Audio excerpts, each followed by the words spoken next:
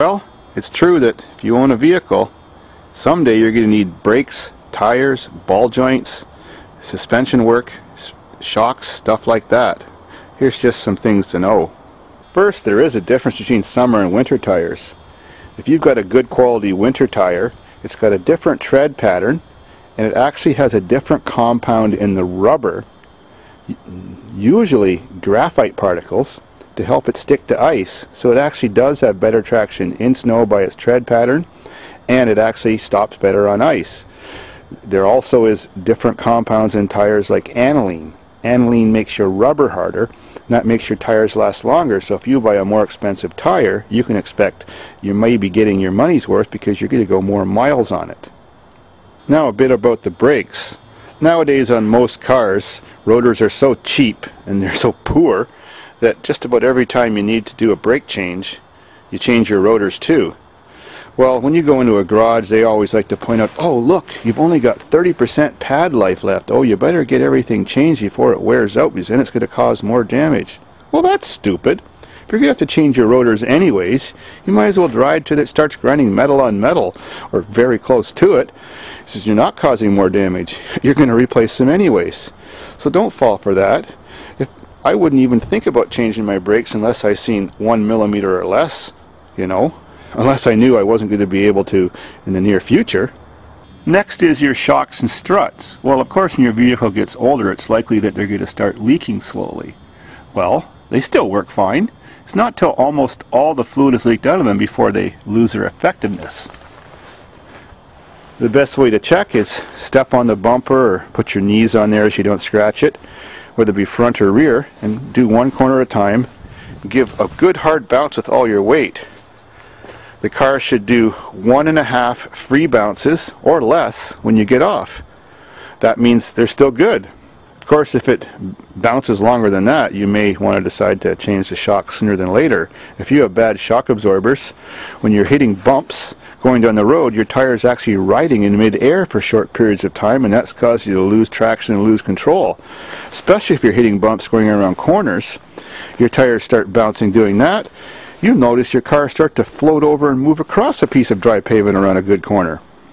Shocks can become noisy too, sometimes because the rubber bushings at each end are worn out, but it's usually because the main bushing with the chrome post is worn.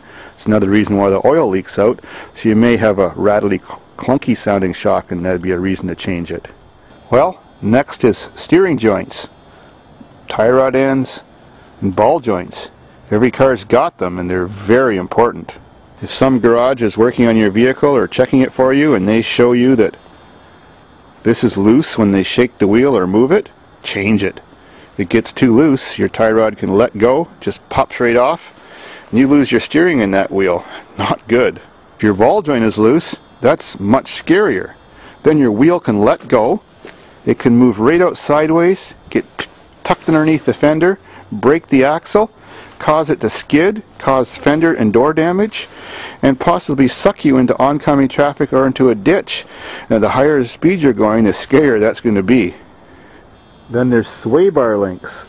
These things come in all shapes and sizes, and some cars have them on all four wheels, some just have them on the front. Some don't have any sway bars at all, or any links. Although a worn out sway bar goes clunkety clunk and stuff like that on bumps, it sounds maybe just like a bad tire end or a bad ball joint. It's not actually a safety issue. A sway bar stops body roll or lessens body roll around hard cornering.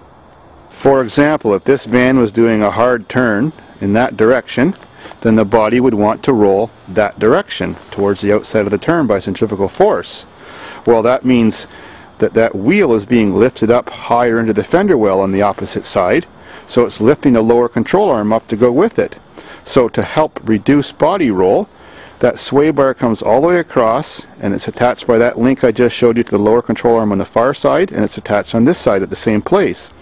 When that other control arm gets squished upwards, or the body is being pushed down, whichever way you want to describe it, it transfers some of the energy to this wheel and lifts that wheel up, and that prevents this spring from putting so much force, helping tip the vehicle when the vehicle is turning in this direction. So if your sway bars are making all those clattering noises, they're still functioning absolutely perfectly fine and perfectly safely. It's not till they finally get so loose, or the bolt gets rusted and they break, or the ball and socket comes apart, that your vehicle actually will experience a little bit more tippiness on hard cornering. But most people, unless they're driving like a slalom course or something, probably aren't even going to notice. But it is an issue in case you have to have your vehicle done for a safety inspection. They have to be in good condition. Vehicles with rack and pinion steering have inner tie rod ends too, which are sealed inside a rubber boot. Well, it's easy to check by moving the wheel back and forth when the car's jacked up if they have play too. And if they have play, it's recommended that you change them soon. Other cars have a ball type steering system in a steering box. It's called recirculating ball. It's not as precise a system. You always have a little bit of play in your steering wheel. Well, the more play, the older, more worn out your vehicle is. Most vehicles, nothing will ever happen and that box will last the life of the vehicle, but there is a few vehicles when the box gets old and tired, you then have no connection and you lose your steering. Another myth is that every time you get a ball joint or tie rod end changed, oh, you've got to have an alignment. They want to sell you that to make some easy money. Not true most of the time. A ball joint has no adjustment. It just pretty much goes back in the same exact way it came out. So when you put a new ball joint in to replace a worn out one, it brings all your suspension measurements exactly up to the way they were supposed to be, so long as you haven't hit anything or had an accident in between. On a tie rod end, if you screw the tie rod back into the same place it was before against the locking set nut that's over here, chances are it's going to put your steering exactly back in the same toe and position it was before. On many modern cars, especially General Motors cars of all shapes and sizes, their lower control arms, where they attach to the frame, are attached by big round rubber bushings with a bolt going through the middle.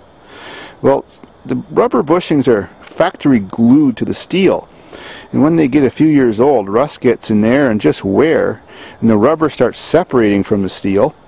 And they're always trying to sell you new control arms or replacement rubber bushings, which are pretty hard to reattach sometimes, and it's very expensive. So if the rubber is only partially separated, don't believe them. It's not till they're more than 50% or more separated that you can consider changing one of those, and it's not a 100% safety issue. When the rubber bushing is completely separated, the car just has a little bit of sway. Other than that, it still drives pretty good. The steering kind of feels a bit wonky too, like loose, but loose like it's in goo or something, not like a clunkety loose. Many vehicles even have similar control arm bushings in the rear, but they're just sort of mounted in a different position. Another thing that commonly goes wrong with the suspension and steering of many vehicles is upper strut bearing plates. That's the round plate with the bolts on it that the spring goes on the one side and it attaches to the shock tower on the other side. Just from rust and corrosion, these bearing plates seize up, and when you're cranking your wheel, sure, the wheel will still turn, but the spring starts to twist and take up the movement instead of the plate turning, and the spring can jump on its pad and you'll hear bonk, bonk, or clunk, clunk noises as you're cranking the wheel one way or all the way the other way. Another symptom is, for example, if you're backing out of your driveway and you've got the wheels cranked all the way one way, put the car into drive and go to pull forward, the steering wheel just doesn't bring itself back to center by itself. You've got to manually bring it back. And sometimes after you're done doing that, the steering will always want to pull that way, but then the next time you back up or turn around and do a hard turn the other direction, the steering wheel will want to sit a little bit cocked off the other way. That's a sign. Another thing is when you're getting brake jobs done by shops, and if you're not doing them yourself, very often they're going to tell you you need new calipers. Well, don't believe them. If the pads are worn out on each side equally, they're probably not seized, and if the vehicle is fairly modern, they're probably not seized. If you want to know if your calipers are seizing, you just go for an ordinary drive, you know, several times doing some braking, then just pull over and stop, take your hubcaps off, or if you've got no hubcaps or aluminum wheels, that's even better, and feel both sides. Sure, they should be warm, but if one side's hot, well then that's telling you that you could have a seized caliper or at least seized sliders. Of course, if you ever see any leakage from a brake cylinder or from a caliper, then it's definitely time to change it. If you ever see any cracks deep enough in your front brake flex hoses or rear flex hoses that you can see the white cord inside, change them immediately.